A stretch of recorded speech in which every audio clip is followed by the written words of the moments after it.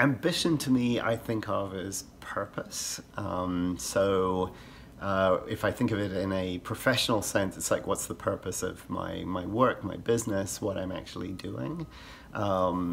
So I think it's very closely allied with that. It's aligned with passion as well. So I think ambition, focus, passion, purpose, all closely connected for me. So are you ambitious? Am I ambitious? It took me a while in my life to figure out what the purpose is of my business and for myself, and what really drives me, and what sort of gets the juices flowing, what gets me up in the morning. When am I sort of in that groove, so to speak? I think I'm fairly driven, I would say. I'm passionate about what I do and the things that I get involved with.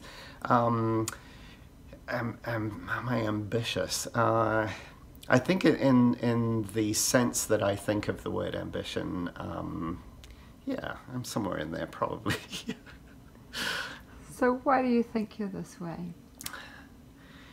If I think of my upbringing, so, you know, divide nature, nurture, both my parents were entrepreneurs.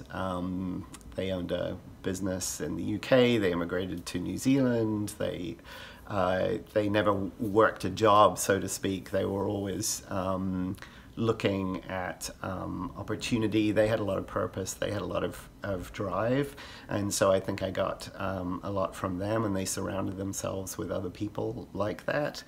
I think of, you know, what I read and what I look at, and I think that probably relates to purpose and ambition and drive for people as well. So I think it's just really the world that I'm in. Other family members, mostly also business owners and entrepreneurs as well. So it sort of comes with the territory for me. Yeah. Can you describe for me the most ambitious person you know? I don't know him, but if I think of someone, certainly that I know of from the media and other people that are connected to him, I'd think of someone like Elon Musk. I see him as somebody who's really not allowed themselves to have boundaries. He's really someone who's thinking really outside the box, very creatively. He's someone who sets them very ambitious goals and targets. There, the word ambition actually comes into it, I think, and is managing to actually achieve those. I'd probably put you know, some of the other great names out there, Steve Jobs, you know, in the same category. Someone who just said, okay, I'm going to change people's lives and change the world, and I'm not going to stop, and I'm going to set very high expectations of the people around me and of myself to be able to accomplish those. Is there anything that would enable you to be more ambitious? Yeah, the voice inside my head telling me that I shouldn't try something. I think it's probably self-doubt. It's probably the kinds of things where you say, okay, I could do this, or I could be doing that, and if you really sit down and start sort of drawing up a list and thinking the reason why you don't do something, the barriers are actually far fewer than immediately, you know, than you initially might, or I initially might think.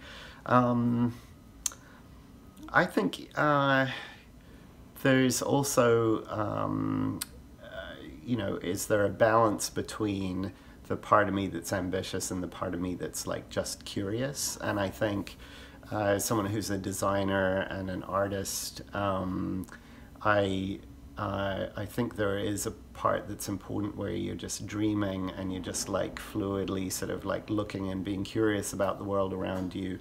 And that's not necessarily in parallel with the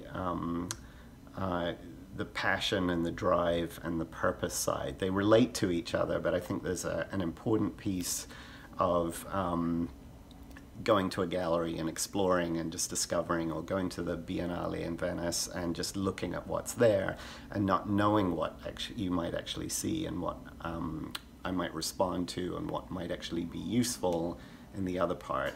So I think in a certain sense it's not always all driven, and it's not always all about ambition, and I think there needs to be a counterweight to that as well. Do you have any observations about how ambition is viewed in New Zealand? If you relate ambition to sort of the tall poppy sort of concept, I think that if I can only make this comparison because I haven't lived in New Zealand for a long time, but living here, so I'm sort of viewing it through potentially an American lens, and the Kiwis that I meet who come here, New Zealanders who are in the United States, and sort of looking at those differences. New Zealanders are very humble, and New Zealanders I find are about getting on with the job and getting it done, and not necessarily like talking about it, bragging about it.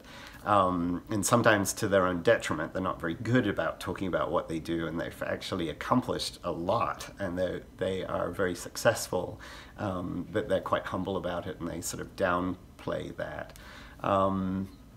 So I think I would say that, you know, to me from the outside looking at New Zealand and New Zealanders, that's something that I would make as an observation just from my perspective.